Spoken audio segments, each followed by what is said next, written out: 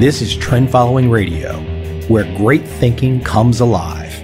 Nobel Prize winners, legendary traders, best-selling authors, and the pros that know what drive us irrational human beings. I am your host, Michael Covel. Not filtered, raw, honest. That's my passion.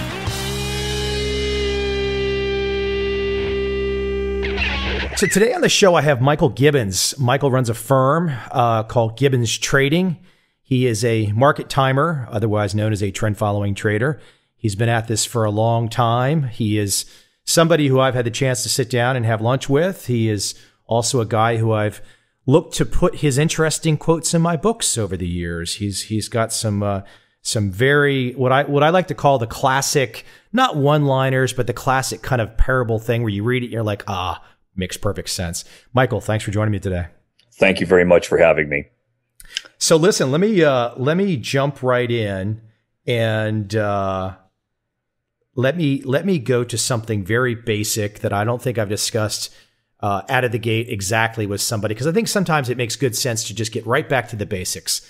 And most of, for the United States of America and probably most of the world, is predicated on the idea that if you buy a mutual fund and you hold on, at some point in the future, Shangri-La will happen, and unicorns will appear, and fairy dust, and you'll feel great, and life will be wonderful. And let's face it, regardless of how much you and I might discuss things like trend following, the vast majority of market participants are still at a buy and hold mentality. Would that be a fair assessment? Absolutely. So why don't you kind of give a buy and hold critique? Well, the premise of buy and hold is based on essentially backfitting of data. People looked at data, Jeremy Siegel, for example, and found that if you simply bought stocks going back to, say, even the 1920s and held them, eventually this would be a profitable strategy. But like everything that's backfit, it also left out certain segments of history that were extremely deleterious to your financial health. For example, a whole period from about 1929 to 1939, where people essentially would have lost the vast majority of anything that they had put into a market. Now, I used to be a broker, and I can assure you that when clients have 60 and 70 and even 80% losses in their capital, they will exit. They will pull the plug. They will be gone. So the premise of it all was that people would be disciplined enough to hang on, buy and hold, and at the end, as you said, there will be this big pot of gold. The reality is you're not dealing with automatons. You are dealing with human beings that have emotions. And the fear and greed is always there. And particularly when you see your account drop 80%, for example, the fear factor is there. You pull the plug. You never had the experience of gains. So that would, in essence, would be my critique of it. The other thing that bothers me is that there's a built-in premise, that is that the market always goes up. It does because of inflation, but you have to adjust those returns for inflation. And bonds have actually outperformed stocks using that same logic over the same period of time. So if you're going to argue that it's great to just buy and hold on a comparative basis, it actually would have been better to have bought bonds for that same 80 or 90 year period as opposed to buying stocks. So even if we accept the premise that buy and hold is viable, the fact is bonds outperform stocks for the very test period that the stock advocates use. So from my standpoint, there's a problem with that. Yeah. Michael, you mentioned you had a broker background. Maybe you could, for some of the audience that might not be familiar with you or your work, your background, maybe you could kind of go back and illuminate maybe some early starts, how you came to have some of such wise views of, and frankly, wise. But I think what I like about the way you look at it, it's very clear. So how did you get started in the markets? Well, I was a econ major in college, and I graduated in 1970. And fortunately for me, I had an Austrian professor, Austrian economics school, pretty much the Ron Paul school, if you will. And I was clear that the doctrines of John Maynard Keynes and a lot of the others that I was being taught were absolute nonsense. And that at some point in time, people would get back to sound money, gold and silver, whatever. And so I became interested in markets. And my first purchase was gold and silver in the early 70s. And from that, I transformed to starting to trade futures. As most people have the same experience I did, I wasn't very successful at it. Quite frankly, I lost quite a bit of money. And I realized that I needed to know a lot more about trading than I knew. And at that point, I started to do a whole bunch of research, and I believe I was one of the first to really use computers to tear apart trading ideas, specifically oscillators, some trend following ideas from Richard Donchen, all kinds of things. And I found that a lot of the stuff that I thought worked really didn't. And that kind of just increased with time. And I became a commodity broker and a commodity trading advisor. And my experience over the last 52 years of trading is pretty much that I have learned something every year as I progressed. Actually, 10 years ago was my transformation into really becoming a trend follower. Not that I didn't know that trends were effective, but there's something about getting the importance of trend following and knowing about it. And I knew about it, but I didn't get it. And when I got it, it changed my life, both psychologically and financially, quite frankly. Before you jump into that, let me circle back on something that you mentioned early on, because if people go to your website, they can read some of this, some of your writings, gibbonstrading.com, Gibbons trading.com. But you mentioned your econ background. You mentioned some of the you mentioned Ron Paul, and you mentioned Mises. I think you mentioned Mises. But what, from a trend following perspective, while you might share those political and societal ways to view, let's say, the proper organization of life and an economy, and I probably share them right there with you, at the end of the day, those beliefs don't necessarily have anything to do with your trading today, do they? Absolutely. And in fact, it often is the case that they're the exact opposite. I will give you an example. I know two other professional traders that have really not done well the last 5 years. And they should know better, but they got into their heads that markets have to go down. They have to go down because we have this terrible debt burden. We have international issues, Social Security and Medicare are, on a financial life support system and these kind of things. And because of it, they were disabled in terms of being able to take a market that was moving, and if it was going up, simply buy it and make profit from it. And this is why I completely divorce myself from anything I think about markets. In fact, let me just add something here. I go through kind of a Zen-like process, for lack of a better term, each morning. I actually start trading at 2 a.m. I trade the electronic markets. As soon as I turn my computer on, I literally try to forget everything that I think I know about everything and simply look at the market. Is the market going up? Yes. I need to be long. If the market's going down, I need to be short. It's that simple. I don't look at why, because I don't know why. I actually don't know why markets go up. I have no idea why they go down. We have to remove the ought or should and get to the is. And the is doing what the market is doing right now. Now, obviously, I have a method that I use that I've refined over the years, which is a strict, straight, simple trend following method. And if it says I should be long, by God, I'm going to be long. I don't care what I think the fundamentals are. I don't care what news items are bothering the world. I never pull the plug if there's some kind of terrible news that comes out. I just don't do that. I absolutely follow my system 100% of the time.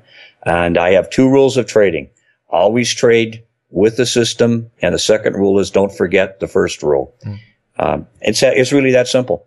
I'm going to bounce around here because we've got so much we could talk about. And there's kind of at the end of this, I think people will have a holistic view of a lot of different issues. But we talked a little bit about buy and hold.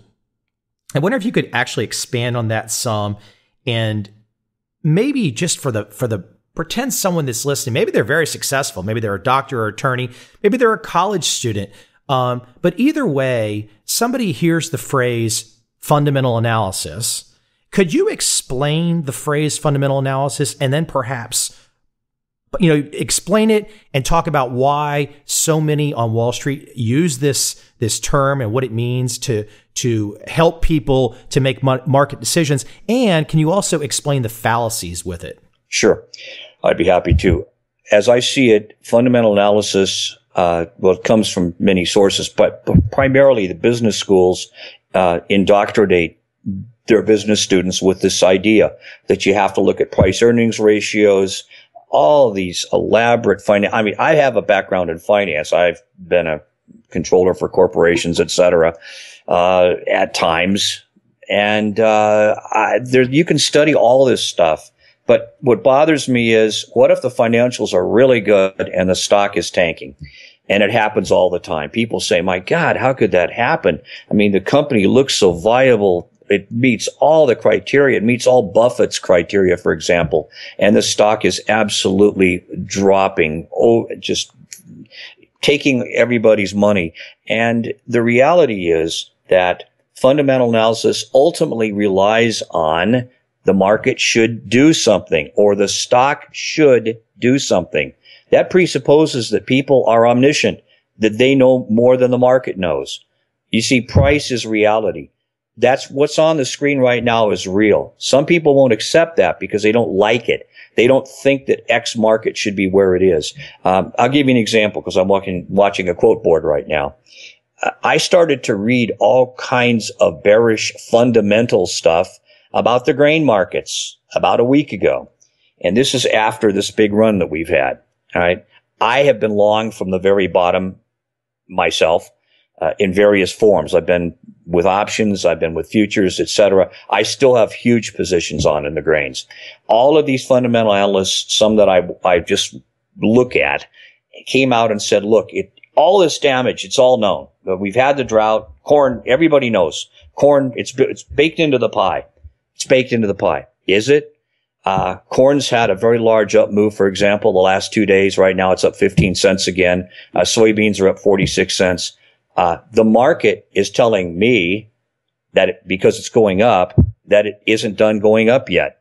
How do we know that it is going to change trend? Only after the fact.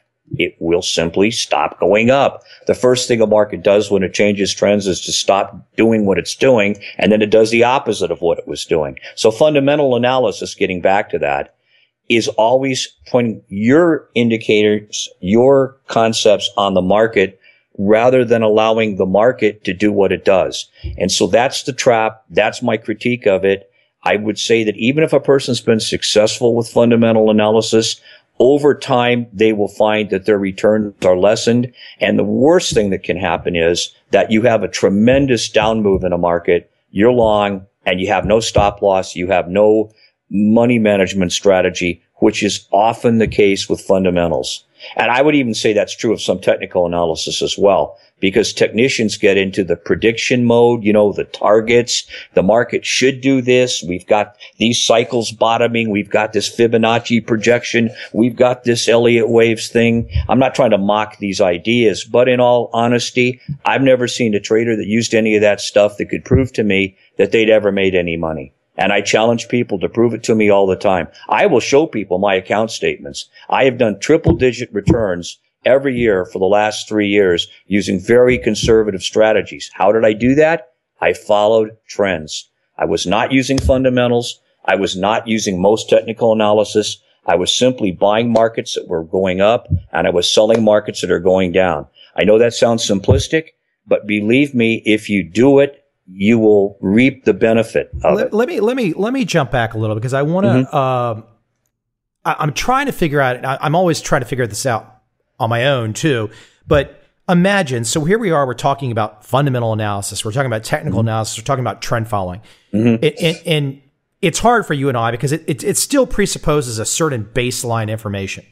But I imagine for the average person where they say, well, I'm going to trade corn. And your first thought was, well, dang, I don't know anything about corn. How can I trade corn? Like, meaning I need to know, like, people are just going to, even bright people are going to naturally say, well, I guess I got to figure out about the weather. I got to know something about, crop reports or this or that. And whereas with trend following, you literally walk into the room, and if you just imagine a big screen on the wall, and there's just a price moving up and down. And if that's the only thing you could see or the only thing that you could know, could you trade that video game price on the wall that didn't have any of the connections to market information or market descriptions? Meaning it was just it's an old Atari video game from 1976 bouncing on the screen like Pong. It's Pong on the screen. Can you trade Pong? Isn't that essentially what you're doing? You're trading Pong? If you anticipated what I was going to say. I actually cover what the names of the markets are on Windows, so I don't even know what I'm watching, if you will. And what I look at is the change for the day. That's all I look at. And if I see something that it's moving enough, then I will remove what's blocking the actual commodity symbol. For example, the top thing I have right now. Just for curiosity, you do that. Yeah. I mean, I do that because, I essentially do know what these things are because I know what the prices are. Yeah. But believe me, if you want to be successful in this, and I know a lot of skeptics will say what's impossible, you've got to know something about everything to make money. I've literally drained my brain of any preconceptions, of any knowledge. I know everything there is to know about these markets. I don't want to sound pretentious, but I was trained by the best fundamentalist that I ever knew in my life, who worked for Clayton Brokerage. His name was Dave Brown. Dave was a genius. He knew everything. He had a photographic memory for fundamentals. He could tell you everything, supply demand estimates, etc. He knew everything, the carryover, the bushels, the blah, blah, blah, blah, blah. He couldn't make a dime trading because he simply knew too much, absolutely knew too much all the time. And I learned a lot from not doing what Dave did, and that is play it like a video game. People are skeptical of this. We can say that this is what works. But if anybody wants to come to my office in Las Vegas and sit with me and see what I'm talking about, it works. It absolutely works. And I was not a successful trader until I started trading this essentially as a video game. And people will I know they will scoff at this, but because I run into opposition all the time. But that's essentially what I do. Michael, you mentioned, it just reminded me of this now when you're talking about your associate Dave, but I've used this quote in, I think two of my books I used it, where you told a story that you had told me years ago about a friend that worked for a wire service, and you couldn't figure out how he came up with his analysis at the end of the day. Can you kind of relay that story? I think that was really interesting, fun story. Yeah, I was a broker, actually a CTA at the same time, but I was working for a firm that primarily sold precious metals. They're still in business. And they hired a guy that was supposedly the fundamentalist, who knew everything there was to know about every single commodity. And he specialized in some of the world commodities like sugar and cocoa and coffee and that kind of thing. And so he wrote this absolutely incredible piece about how bullish sugar was. There was this deficit. There was going to be this increase in demand. The crop was going to be less, all this beautiful stuff. You just literally wanted to just give all your money, put all your money into sugar. It had to go up. It just had to. And I said to this guy, Gary, how did you know all of this stuff? And he just looked at me and he kind of shook his head and he said, I made it up. And what was your no, seriously, in your deep of your gut of your guts, what did you feel at that moment? What was it? Just kind of like, what did you feel? In all honesty, I suspected that had always been true, but I didn't know anybody that ever wrote that research reports, if you will. And he actually affirmed for me what I had and I thought was going on behind the scenes that there was a wizard there. You know, he had the levers and stuff, and it was all smoke and mirrors. So every time I look at something fundamental, I always go back and remember the story of Gary Miller, who told me I made it up. I have to tell you, I was inspired by that story to develop a little habit that I'll do every couple months when I get bored or something. I'll go look at some Yahoo Finance articles.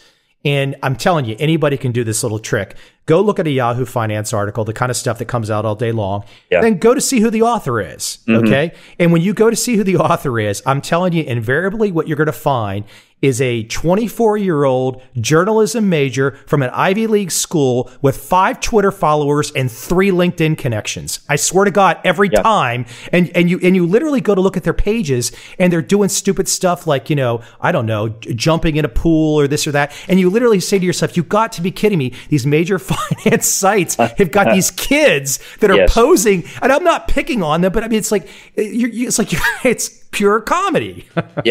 Absolutely. And, you know, I mentioned this on the website and this is true because I have had a lot of experience. I don't necessarily want to go into the particulars of this, but the fact is, look at what would happen if all of us were trading markets like video games. That is, if it's going up, we're buying, going long, right? If it's going down, we're selling it, going short, perhaps. You don't need new services. You don't need any fundamental research. You don't need business schools anymore. You don't need all these trading courses. You don't need stock brokerage firms because look, all this could be done electronically. What do you need? You don't need any brokers. You might need some people to manage the servers where the orders are going in. That's about it. You obviously need some programmers, but 95% of the people employed in the financial industry would find themselves unemployed because you don't need them anymore. Look, I mean, if you look at my world, I mean, I write some books, I give some training classes, and I occasionally will have people come to me and they're like, well, what do I do once I learn it? What do I stay in contact with you? What do we have to keep doing over time? And I'm like, no, dude, look, my model's really simple. I'm going to teach you something that I learned. Hopefully I'm giving you a head start. I'm asking you to pay me some compensation for the head start that I'm giving you. That's it. We can stay friends. We can communicate, but there's no ongoing thing that I can tell you once you know what I know. That's it.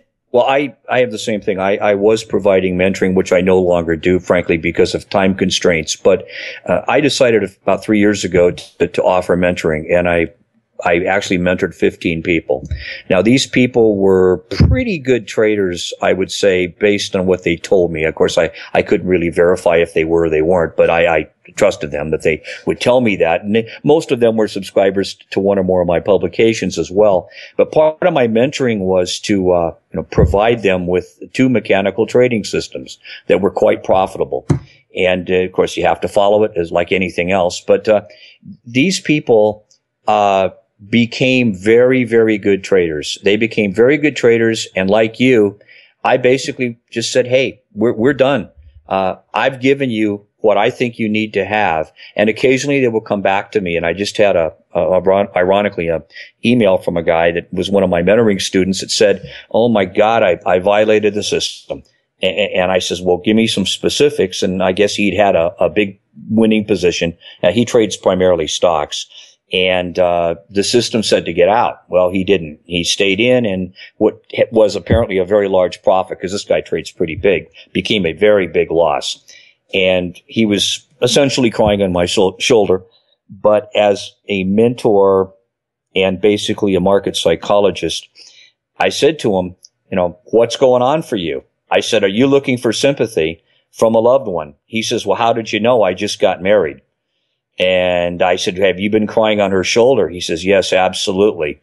And I said, well, then you got a problem, because you're now starting to act out, if you will. I don't want to get too psychological here, but I see it all the time. And the importance of being disciplined and the importance of trend following is it keeps you on the right path. And if you have psychological baggage that's going to help you in a self-destruct kind of a scenario, that will go away if you adhere to the program. So basically, I got people back on the rails, so to speak. And like you you give them the tools, and then they can fish for the rest of their lives. Yeah. And so I agree with you completely that I think these kinds of conversations, though, I think the one thing that people like myself, yourself, some of the interviews that I've had, we all enjoy kind of, I think, and this is hard for sometimes new traders to understand because they're all fixated on the system, you know, but the reality is once you have the system, the most important aspect to continually maintain, focus on, think about is the 6 inches between the ears. Absolutely. To me, I know this sounds maybe outrageous, but I believe trading is almost all psychological. And that is not to say that you obviously need a good method. And see, one of the reasons that trend following works, and it does work. I mean, it can be proven empirically. These aren't just assertions by money managers that trend following works. The records are public. I mean, they're audited. I mean, they're real. It absolutely works. I mean, somebody wants to look at my account statements, they can. I mean, I don't have a problem with that. Trend following absolutely works. But what it does is it keeps you from having that big loss that can absolutely decimate an account. That's what the systems of trend following do. But beyond that, again, 95% psychological. You have got to follow the system. And I had a drawdown myself here just recently, and this ironically in options, of about 30%. Well, for me, that's huge because I use very, very conservative option writing strategies. But what happens is if all the markets are moving together and they're correlated, there's nothing you can do. And I have a huge cash reserve in my options trading and I take very little risk, but I still had a 30% drawdown. And I will admit to you that I sat here one morning and said, wait a minute, what if something's changing? What if all this stuff that I know is wrong? You know, I'm doing kind of a soul searching here. Philosophers call it epistemology, knowledge. How do you know something? I'm saying, what if something's changed? What if this is the crash? What if I'm absolutely wrong about this stuff? And then I just stepped back and I covered the screens up and I looked and I said, I know what got me here. I know what made me successful. I'm going to follow the system. And that's the way it's going to be. Guess what? That was the absolute low equity day for me. And I'm back to having I actually just made all-time equity highs today as far as my own personal trading. I'm not bragging. Michael, as you know, the VIX is an extremely low number right now. The VIX is saying everything is perfect.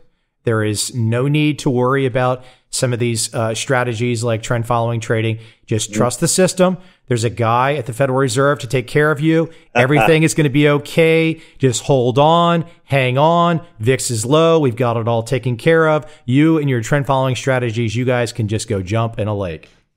I'll tell you, well, this kind of deviates a little bit from trend following, but it doesn't. 80% of what I do is trend following, but 20% of what I do is looking at areas where trends are liable to reverse. And those things are proprietary, but there's some really basic tools. About 2 years ago, I actually developed an indicator that is usually within 10% of the ultimate price of a market that will predict, and I don't like that word, but whether we're seeing a top or a bottom. And I get all kinds of flashy lights. Now, one of the reasons for this is not so much to try to fade the trend, because that's going against trend following, but to anticipate a potential trend change, which means make sure my stops are there all the time. Make sure everything is kosher. Make sure I haven't made mistakes with orders, et cetera, et cetera, et cetera. And right now, I've got so many red lights flashing on my screen that it's actually frightening. And especially in the stuff that I'm long, which is the grains, the S&P, crude oil, all the markets that have been moving up. Why am I long? Because they went up. So I'm long. However, there are all kinds of flashing lights. So the VIX may be low. That doesn't mean that we are not at the doorstep of some major trend changes. I just trust Bernanke. VIX is low. I trust Bernanke.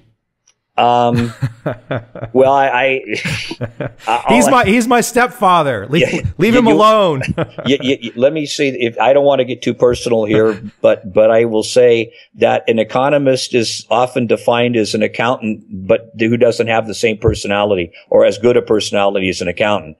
So I'm not real convinced that economists are really good market traders or anything that you should emulate.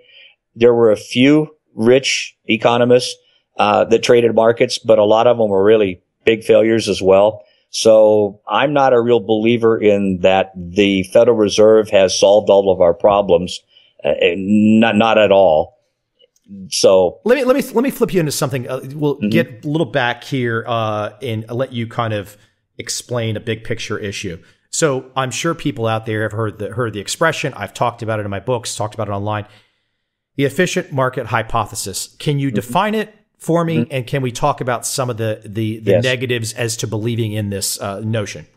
Well, the first thing I would recommend is a book by or an article by George Reisman, Reisman, and it's called Platonic Competition. I refer to that actually on my website, and it can be found. It's in his book on capitalism, and I believe it's also free online. So just do a Google search for George Reisman, and it's called Platonic Competition.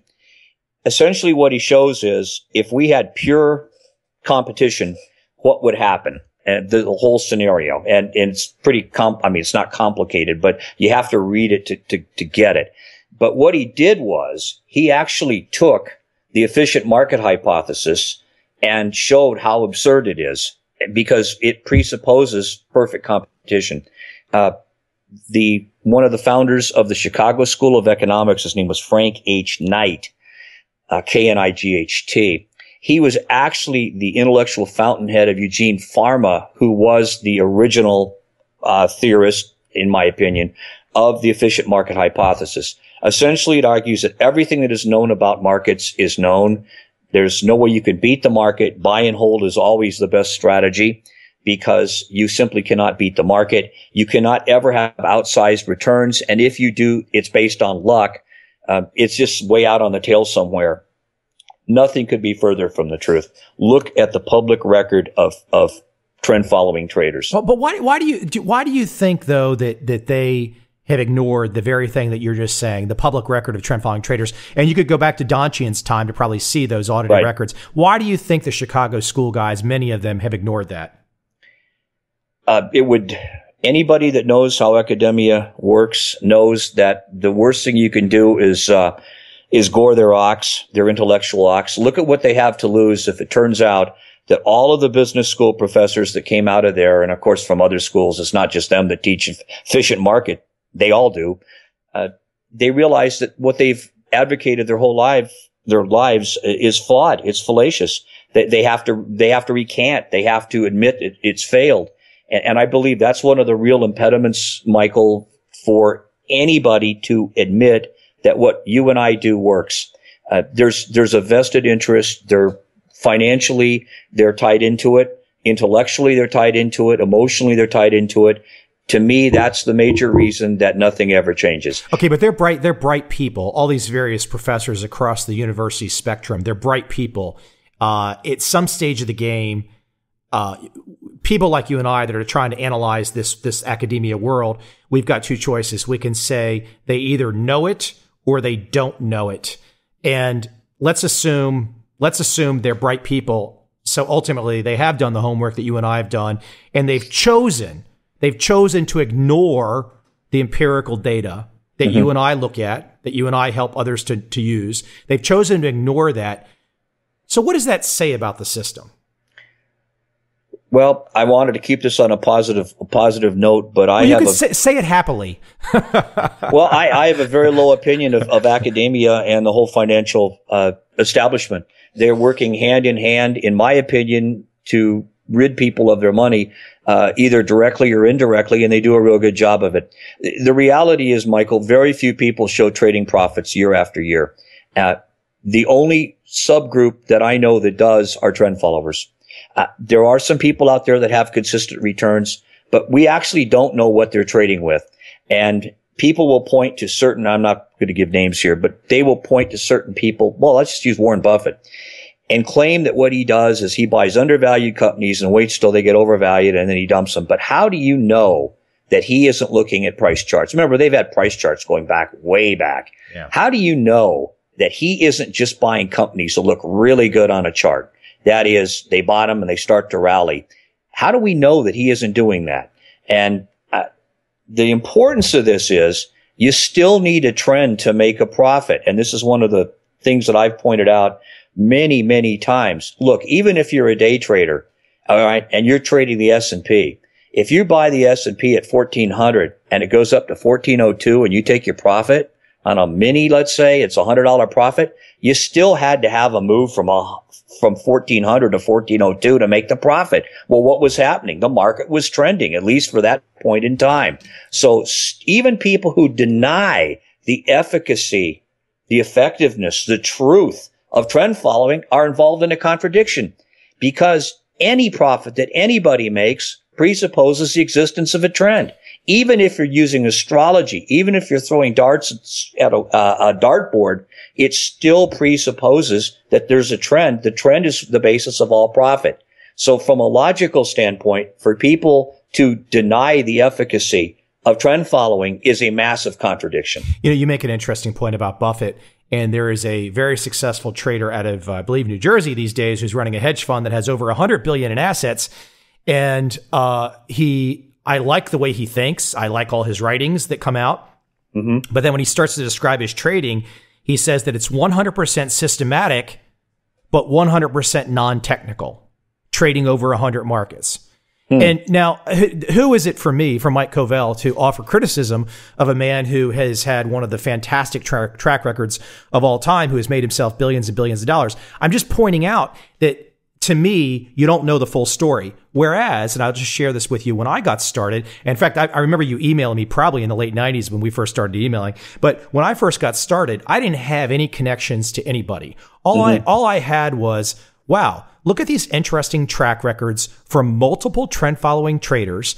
Look at their correlation of return, their performance correlation, and look at what's happening in the markets during the certain months when they've had the correlated performance. And I also had from, I'd say about 50% of them were always dead on honest about what they were doing. I almost like to say some trend followers like to hide in plain sight. People think there's a secret. If you actually look at the words of about 50% of trend following traders, they are telling you exactly what they're doing at all points in time. They're not lying about it. So I was able to kind of instinctively see that about half of this population were telling you dead on what they're doing. Then you've got their track records. Then you've got the public markets to look at it. So unlike with your example with Warren Buffett or my example with, I'm not trying to disguise, with Ray Dalio, unlike those two examples, with my early research, I was able to kind of go ahead and say, oh, well, the puzzle fits together. The puzzle fits together. And it wasn't like I didn't have the luxury of sitting down with you or other traders before I had that light bulb moment on my own.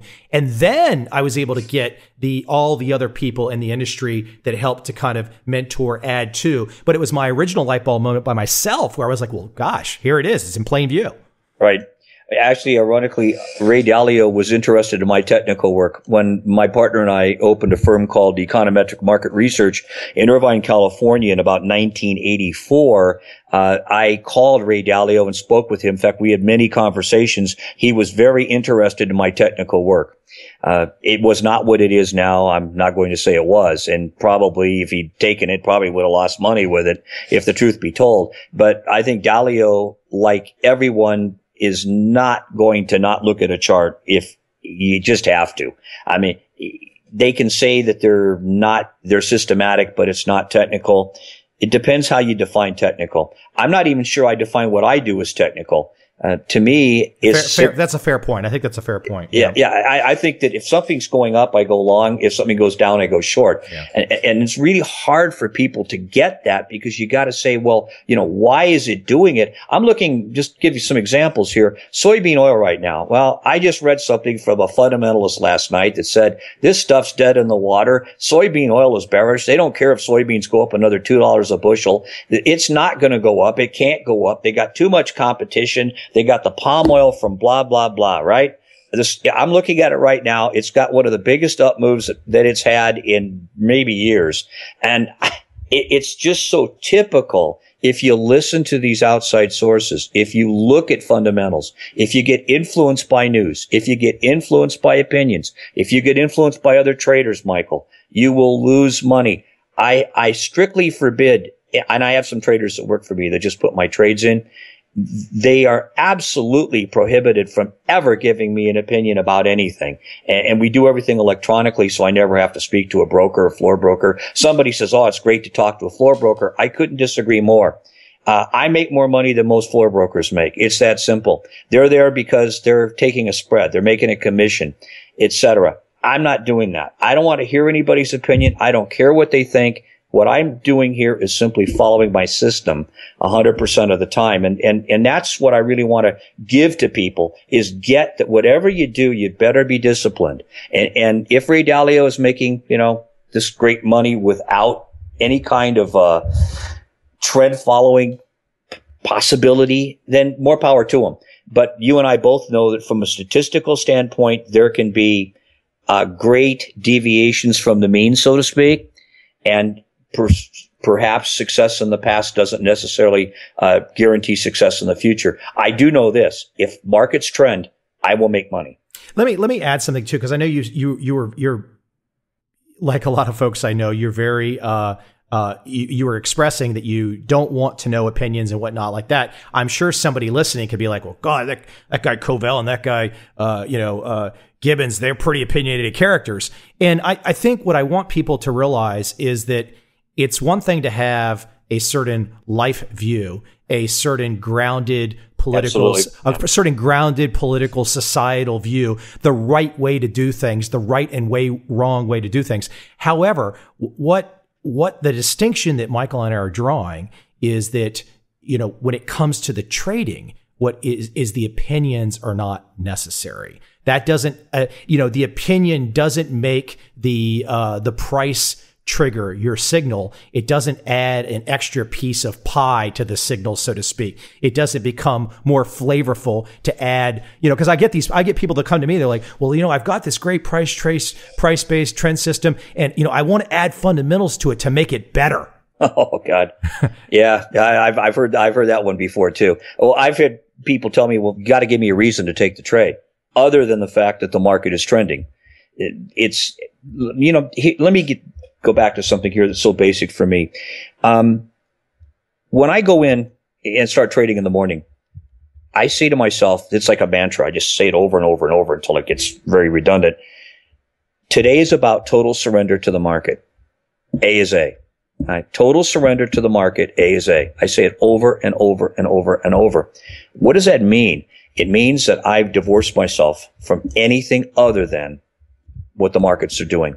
And I can separate my ideology. I have very strong beliefs. I do. No, come on. No, that's not true. That's not you don't true. want to know them either because I'm getting more radical every day. I read some stuff today that's just about my hair standing on end. Anyway, I'll send it to you too, by the way. Anyway, but from a trading standpoint, you have to be surrendered to the market. And very few people can do this. I know you and I are performing a service for people. We are trying to teach them the importance of discipline, the importance of trend following. But the reality is there's only a certain group of people, in my opinion, that are able to benefit from this. It's unfortunate, but that's been my experience in dealing with hundreds and hundreds and hundreds of clients and associates for the last 52 years since I've been doing this. There's just some people that are not going to be successful because they can't conquer their ego. Ego is a killer in this game. And if you ever ask a guy that's gone bust, he will tell you without question, he violated his system. What does that mean? It means the ego did a number on him. He let his ego override what he should have been doing. I know of many, many cases, I'm sure you do too, of even trend followers who went bust. But why did they go bust? It isn't that trend following failed all of a sudden. No, it's that the trader failed. So it's very, very critical that people out there, your audience, know that, and I know this is, I've said this several times in different ways today, but this is the essence of it. You have to leave your ego at the door if you're going to be a good trader. And you might think you can do better if you know the fundamentals. You can't. I know the fundamentals. Let me bring something else up too, because you brought up the ego. I actually had a note here. I was going to address that. You're addressing that. I think one of the phrases that you've used too is you've talked about gurus, and I want to use an example out there. And I don't really care to name any names. Right. People can go figure things out. But obviously, part of my claim to fame is getting a very good synopsis, a very good understanding, and teaching to other people the complete turtle story, so to speak. And for those people that are not aware of it, you can go read about the turtle trader story. But essentially, a group of novices taught to be trend following traders. And this was about 25 years ago, and about half dozen of them still trade today. So a great nurture versus nature story, a great trend following story, essentially. Well, the reason I'm bringing it up right now is not necessarily to talk the turtle story, but one of the trainees, one of the quote turtle traders today, as far as I can tell, doesn't trade, except when markets in the last 2 or 3 years, or when the news starts to get to be a little volatile, or the fear is really out there. This particular ex-turtle has taken to Twitter and blogs and has pronounced on multiple occasions, 3 or 4 occasions, these kind of like, sell everything, tell your grandfather, sell everything, the world's going to hell in a handbasket. And so literally out of the blue just come these sell pronouncements. There's no other strategy that you can follow. There's no other consistent buy-sell regimen. There's nothing except these unexpected 2 or 3 sell everything, the world's ending, I know things. And the reason I bring it up is because I think I'm not trying to be a guru. I don't think Michael's trying to be a guru. I think we're like a lot of people I know, we're into this subject. We're teaching other people. We're showing other people. But it's not about, and I think, Michael, you'd say this, it's not about like, follow me, I'm Michael Gibbons. It's like, hey, my name is Michael Gibbons. I can teach you this. You can learn from this. You can share with this. You could be a student, but it's not this. I'm trying to get at the whole guru thing. I think the guru thing is a very destructive thing, and people seemingly love heroes. They want these heroes to worship, these crazy guru guys. I mean, it's a long spiel, but you could probably run with it. Well, one of the best things I've ever read about that was a ex-famous guru saying that these people, they just want to they want the umbilical cord and they just want to plug in. I mean, basically. And I say on the site, there are no gurus. Look, think of Joseph Granville, the great Joe Granville. I mean, he's in the dustbin of history. He still publishes, but who cares? Nobody listens. I don't want to, be necessarily specific, but remember Elaine Garzarelli back in the 80s? She was like God. She made the 87 call, right? Everybody, every word that came out of her mouth was like, oh my God, I haven't heard about Elaine in years. And people who rely on gurus, they're substituting their own good judgment for someone else's. The last thing I ever want any of my clients to do. Why do people do that, Michael? Why do they do it? Why do they do it? Why do they do it? What's the Dr. Phil emotional need they're trying to fill by not deciding on their own and just trusting somebody? Substituting their, someone else's judgment for theirs to reinforce perhaps a lack of self-esteem, a lack of self-confidence in their own position. Plus they can blame the guru. I mean, let's be honest. If the guru says, hey, gold's going to, drop to $1,000 an ounce and you go short and you lose a lot of money, then hey, it wasn't my idea. It was the guru's idea. Right. And I've seen that in people. When I find out that any of my clients are looking for me to be a guru, we get that straightened out right away, because I don't want people doing what I say because I say it's going to do it. They need to do the right thing in trading, and the right thing is to follow trends, not necessarily what I say. And I try to be very consistent. I mean, if I have a buy in something, I mean, it's a buy. It's that simple. They're either free to take it or not. I don't offer advice. I'm not a commodity trading advisor anymore. But what I do have is a model account that actually trades real time. I have all the trades, all the confirmations, and people are free to follow what the model account does or not. And no one's trying to be a guru, but I will tell you, if markets go up, they can see that I will buy or write puts below the market, for example. Or if the market's going down, I will either be short futures or I will write calls above the market. Those are the strategies that I use. And so the whole guru thing, we have to be very careful of that no one thinks either you or I is a guru, because actually we're not. Let me end on something. I want to end on something where, and you'll have to follow me here. So we know, based on, I'd almost say the starting point, and somebody else could argue another starting point. Sometimes people will argue with me it's when we left the gold standard. But for me, I would say either when Netscape went public the summer of 1995, or when long-term capital management went belly up in August of 98, that to some degree we're paying for those sins, because what's been happening over the last dozen or so years is those two particular events caused such massive bubbles, and bubbles are not unique to this point in history. We've had bubbles for a long time, but they caused such massive bubbles.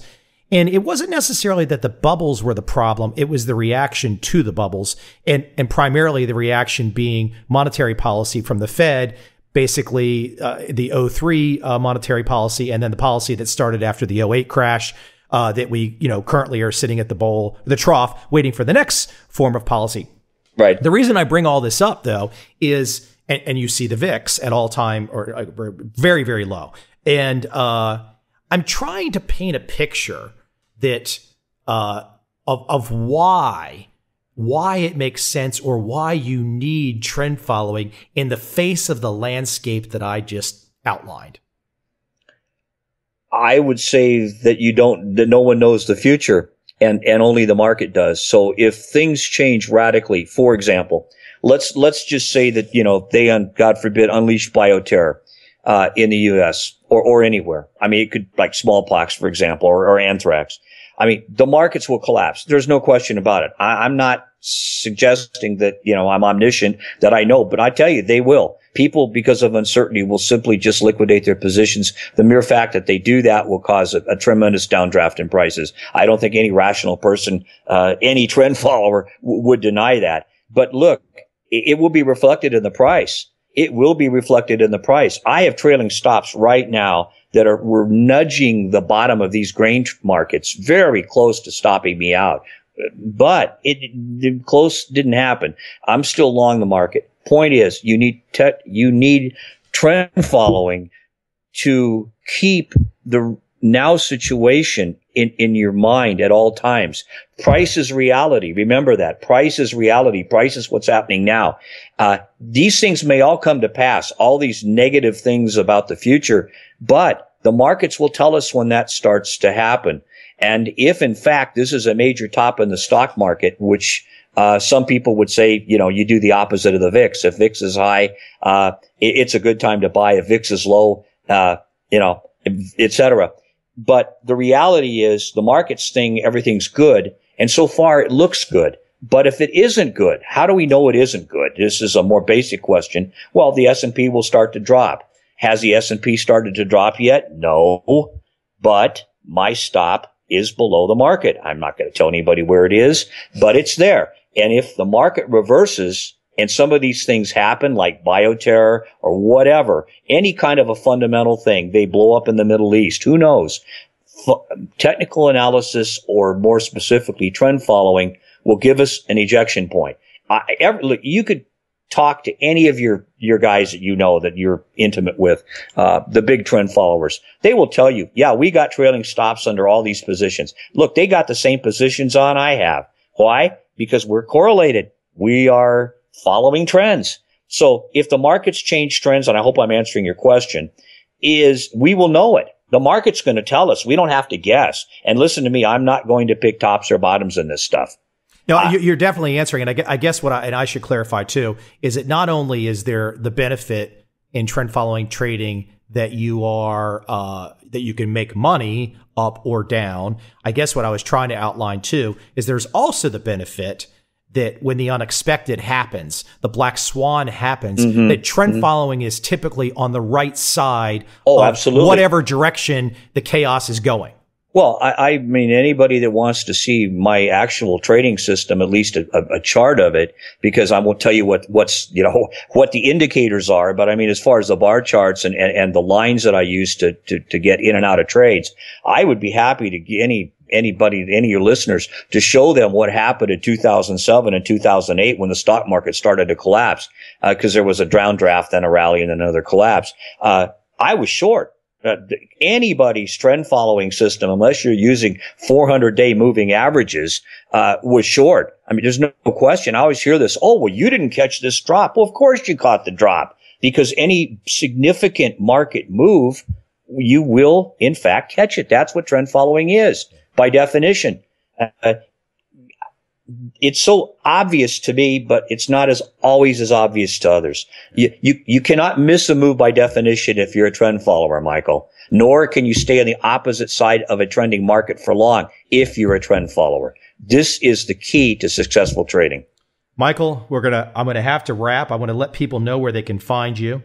They can go to gibbonstrading.com, GIBBONS trading.com.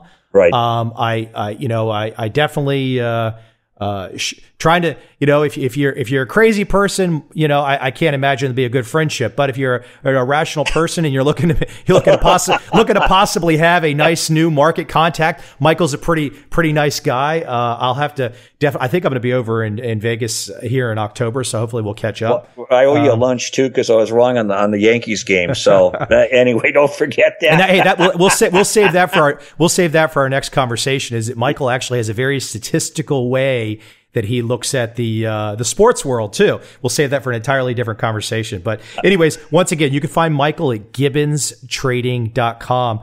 Michael, thank you for the time today. I really enjoyed this.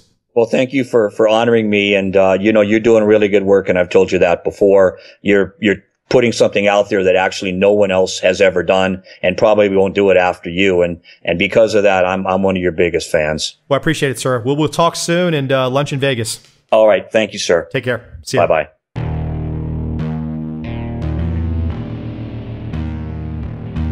I see a time when those awake will understand how to make money in up, down, and surprise markets. Whether new trader or experienced, college student or financial advisor, protecting against a crash or just trying to make a lot of money, trend following offers everyone an answer in uncertain times. To get started immediately, send me an email, michael@covel.com. I will send you the right trend following steps to take along with my free video. But if you want to buy and hold, trust the government and trust Wall Street, this is absolutely not for you.